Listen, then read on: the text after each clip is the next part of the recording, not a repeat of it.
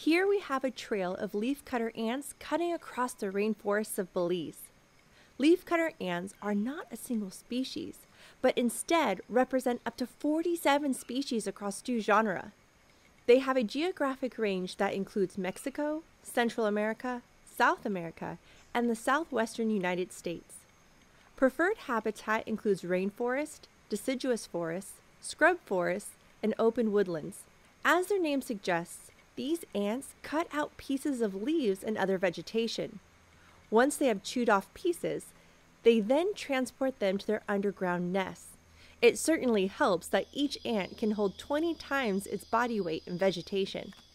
Once moved to the nest, these ants then cultivate a fungus that grows on the chewed leaves.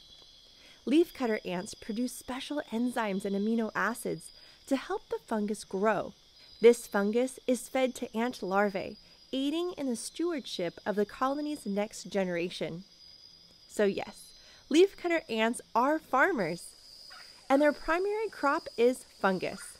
They are one of the few animals besides people that use agriculture to cultivate their own food.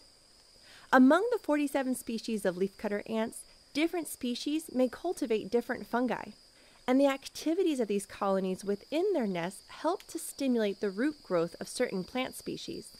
Colonies divide up tasks based on each ant's size, with larger ants typically cutting plants into smaller fragments and smaller ants helping tend to the fungal gardens. Leafcutter ants form complex and fascinating social societies. Through teamwork and a lot of communication, these colonies grow and prosper across tropical rainforests of the Americas.